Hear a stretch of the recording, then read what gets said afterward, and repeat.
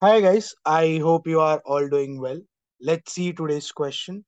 So today's question we are taking this up from the topic of functions.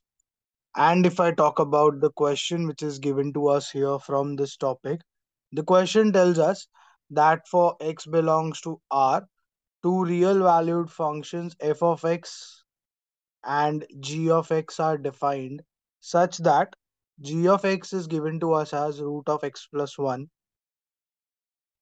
and they have also given us f of g of x is equals to x plus 3 minus root of x.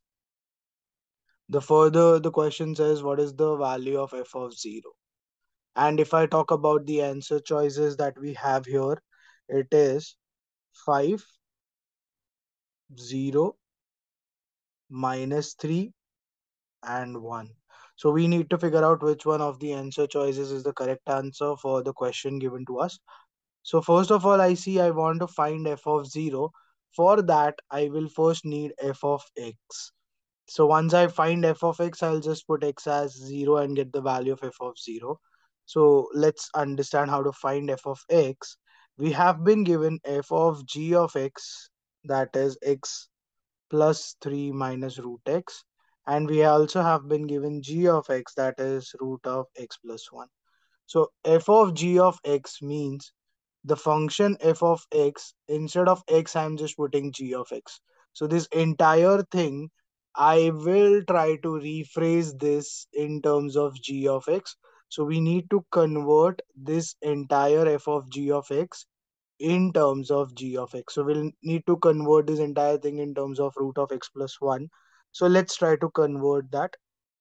So if I try to convert it, x plus 3 minus root of x, and I want to convert it in terms of root x plus 1. So what I will do is x, I can just write that as root x the whole square plus 3 minus root x. Now with root x the whole square, I also need plus 1 with root x so that I can convert it in terms of g of x. So I can write this further as root of x the whole square plus, if I have a square, I want to convert it in terms of root x plus 1 the whole square. So basically I'm trying to convert it in the form of a plus b the whole square, and if I expand that, I get a square, which I already have, plus 2ab. So root x into 1 is 2 root x plus b square, which is 1. So I already have root of x square. I'll need plus 2 root x and plus 1. So what I will do is plus 2 root x plus 1. I am adding that 2 root x plus 1. After that, I also have 3 minus root x as it is. And since I have added plus 2 root x plus 1, I am just subtracting that as well so that the math part remains same. So I have converted this in the form of a square plus 2ab plus b square. So my first three terms, I can just now write them in terms of g of x as root x plus 1 the whole square.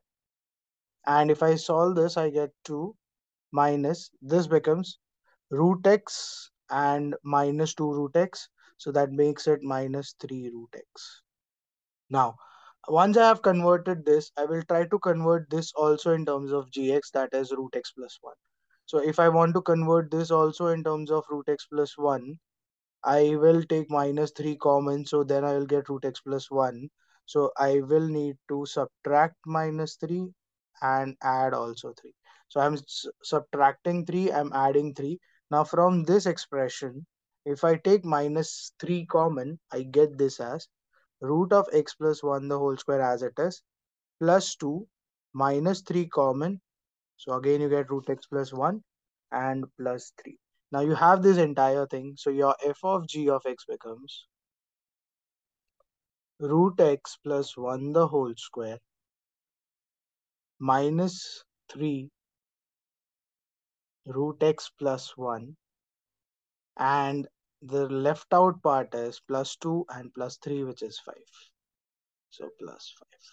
So you got your f of gx. Now I can just write this root x plus 1 as g of x everywhere.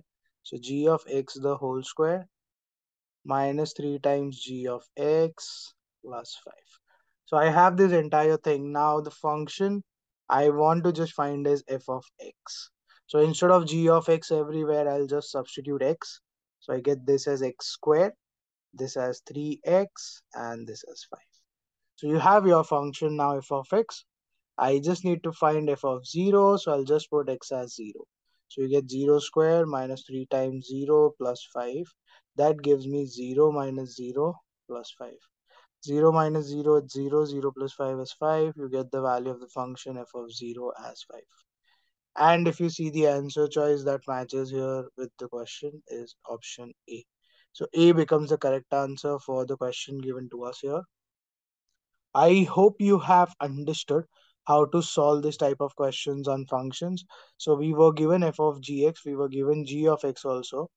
We needed to find f of x. So we just converted our f of gx in terms of g of x, that is in terms of root of x plus 1.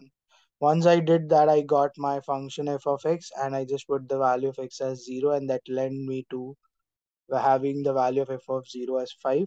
That matches with option A. So A becomes the correct answer for the question here. I'll see you again tomorrow with some other question from some other topic, and we are going to continue our series of questions on JEE mains. So stay tuned for more videos to roll out.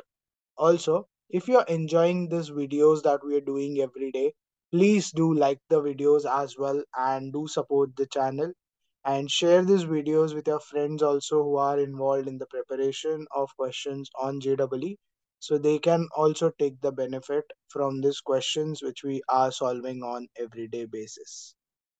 Thank you.